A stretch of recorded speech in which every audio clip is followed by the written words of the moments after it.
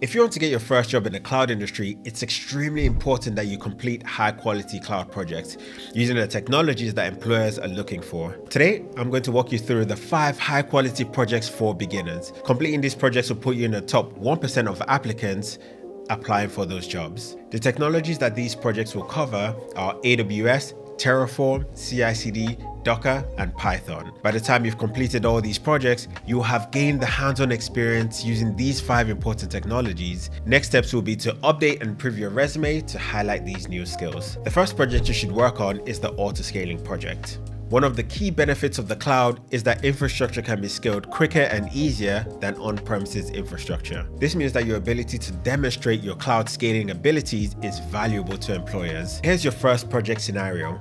A company has an EC2 instance hosting a web server. Everything is pretty stable until the marketing department starts running promotions that prove to be a hit with customers. This causes the website to receive spikes in traffic at different times. Every time there's a spike in traffic, the server gets overloaded until it fails, which causes the site to go down. This then leads to customers being disgruntled because they can't access the site. Not ideal. Your tech lead considers some scaling options, including vertical scaling, which is where the instance resources are increased.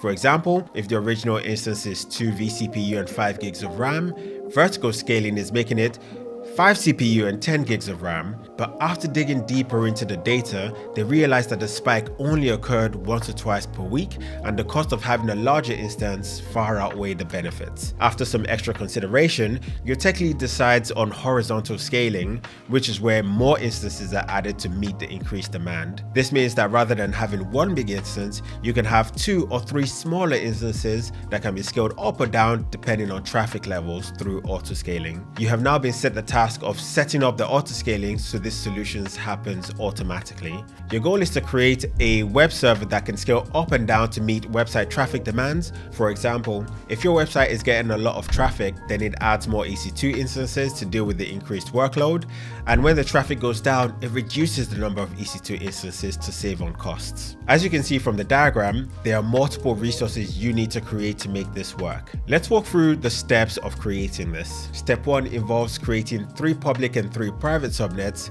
where all the other resources are going to be created. Step 2 involves writing an EC2 user data script, which means that when a new instance is created and deployed, it's automatically configured with the instance settings like Apache or Nginx web service. Step 3 involves creating an auto-scaling group and configuring it. Step 4 requires you to create an application load balancer in the public subnet and connect it to the auto-scaling group configurations. In step 5, you create auto-scaling policies that trigger the scaling activities. This can be achieved in 1 or 2 ways. The first way is to create a CloudWatch alarm that monitors the CPU utilization of the EC2 instances. If the average CPU utilization goes above 70%, then the auto-scaling group will add a new EC2 instance to deal with the increased workload. Create a second CloudWatch alarm that also monitors the CPU utilization of the EC2 instances. This time, it's triggered if the average CPU utilization goes below 20%. This shows that there is less traffic going to the instances, which means there is an excess of EC2 instances, and some of these instances can be terminated. The second way to trigger scaling is with a method called target tracking.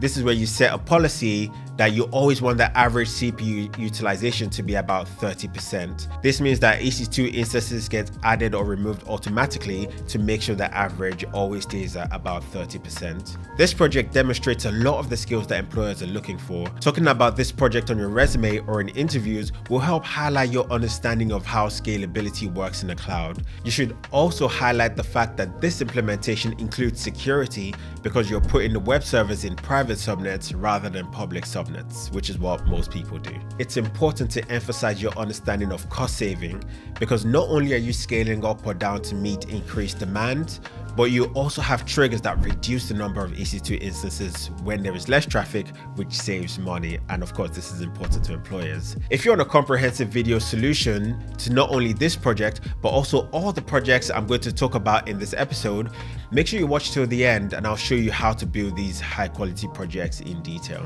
The next project we're going to talk about is a CI/CD project. And if you're finding this episode interesting so far, then chances are that you're a cloud beginner looking to break into the cloud industry. Make sure you download our free guide, 3 Simple Steps to Your First Cloud Job, so you can get some of these examples and you can get the step-by-step of what you need to get that first cloud job. This guide walks you through the most common mistakes beginners make so you can avoid them, what technologies you need to learn to stand out to employers, and how to write your resume and interview to impress hiring managers.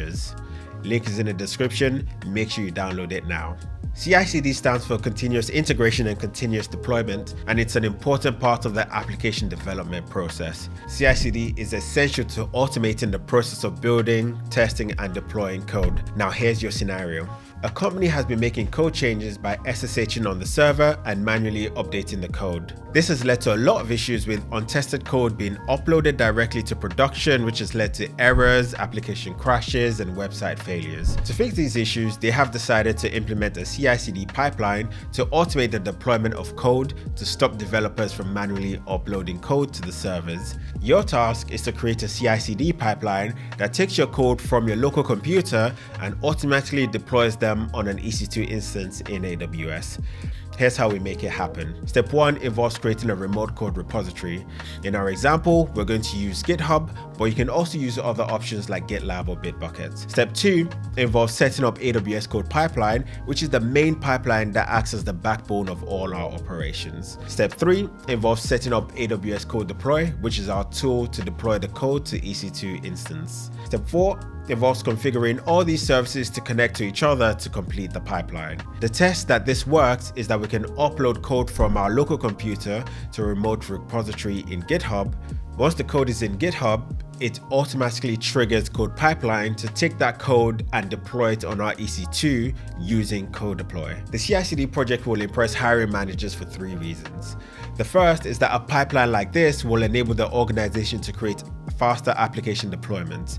This means that they can release new features and implement bug fixes faster, which will allow them to stay ahead of the competition. The second benefit of CI/CD is that it helps improve the quality of code because you can implement automated testing throughout the pipeline, which can catch errors earlier in the development process and prevents them from reaching production and causing issues. The third benefit of implementing CI/CD is that it encourages a more collaborative development process between teams, as code changes can be reviewed by multiple members of a team before deployment occurs.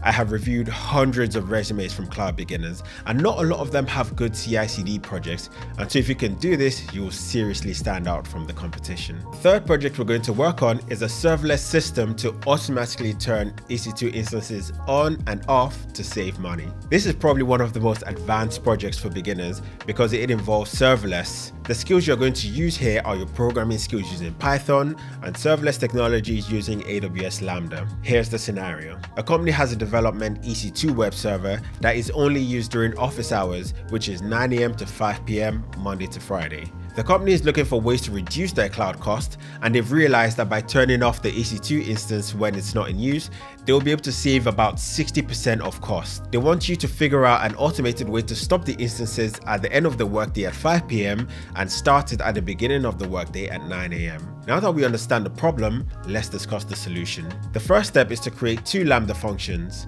The first Lambda function will be written in Python, and you will write a script to turn the EC2 instance off using Boto 3, which is the AWS SDK for Python. We call this function the stop Lambda. Once you have tested this, you then create the second Lambda with the exact same settings, except this time you script it to turn the instances on. Let's call this the start Lambda. Now that the Lambdas are ready, you can create 2 CloudWatch event triggers using Amazon EventBridge. A quick note about EventBridge. EventBridge is an AWS service that allows you to create, run, and manage scheduled tasks at scale. It can trigger AWS Lambda functions through a schedule trigger. This is where you configure a time schedule for the Lambda to be triggered. For example, you can configure a Lambda function to be triggered every day at 6 PM. This is called a scheduled event. Now that we know about EventBridge, we can configure 2 event triggers and connect them to their respective Lambdas. One event trigger for 9 AM every day, Monday to Friday, and this is connected to the start Lambda. The second event trigger that is scheduled for 5 PM every day, Monday to Friday, can be connected to the stop Lambda. The output of this is that every weekday morning, the EC2 instance automatically starts up at 9 a.m. and it automatically stops at 5 p.m. This should save the company a lot of money. As you can see, this project not only shows up your programming skills, but also your understanding of serverless technologies. But most importantly, it shows your understanding of cloud cost saving strategies, which is always valuable to employers. The next project I want you to complete is one that involves Docker and container technologies. Here's the scenario. Your company wants you to spin up a blog and they decide that WordPress is the best way to go. Traditionally, WordPress would have been deployed on an EC2 instance, but they've decided that they want to use this new technology they've been hearing about called Docker, and if possible, they would like the solution to be serverless. To achieve this goal, you turn to Amazon ECS Fargate. Fargate is an Amazon technology that allows you to run containers serverlessly, which means that there is no need to configure or manage servers or EC2 instances. One of the benefits of Fargate is that you save on operation overhead, as you don't need to manage, secure, or scale any servers. All you need to manage is your containerized application, and this provides huge time savings for developers. Here are the steps to make this project happen. Step 1 involves creating a VPC with 3 public subnets and 3 private subnets. Step 2 involves creating an application load balancer in the public subnet that will route traffic to the containers once they are ready. Step 3 involves creating an RDS in a private subnet that would act as the database layer to our application. Step 4 involves creating an ECS cluster and configuring the service and task definitions with the container image and other details. Step 5 involves giving them permissions to communicate with each other using security groups and IAM permissions.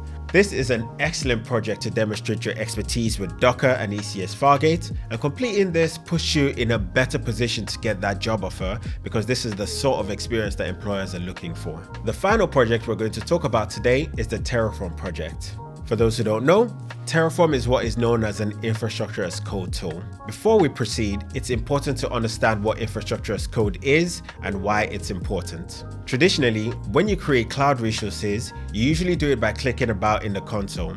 However, there is a better way to achieve the same outcome.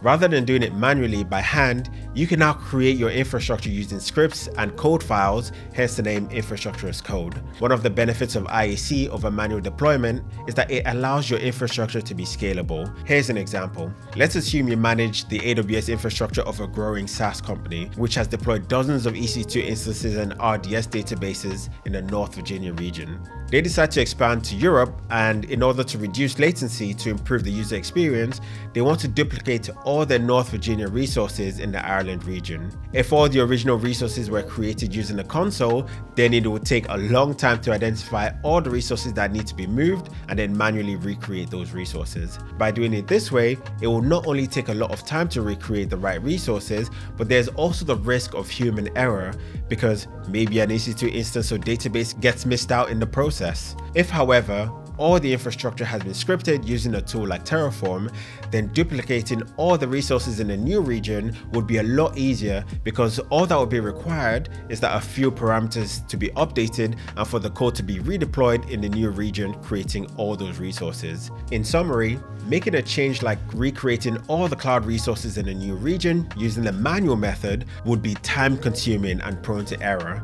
But by creating all the resources using infrastructure as code, recreating them in a new region can be done quickly and without the risk of human error. Now that you understand why Terraform is important, here's the project I'd like you to complete. The project is exactly the same as the first project we talk about, which is the autoscaling project, except this time, rather than creating all those resources using the AWS console, I want you to recreate them using Terraform. If you can do this, then you'll demonstrate to cloud employers that you have the automation skills that they're looking for. This will help you stand out and become more employable. Now, earlier, I promised to show you where you can go see a comprehensive video solutions to all these projects. If you want the solution, all you need to do is sign up to the Cloud Career Acceleration Program at cloudcareermentor.com. Link is in the description below. This program will not only help improve your technical skills with high quality projects, but will also improve your communication skills, your resume skills, your interview skills. It gives you everything you need to do to be successful in the cloud industry. Don't just take my word for it.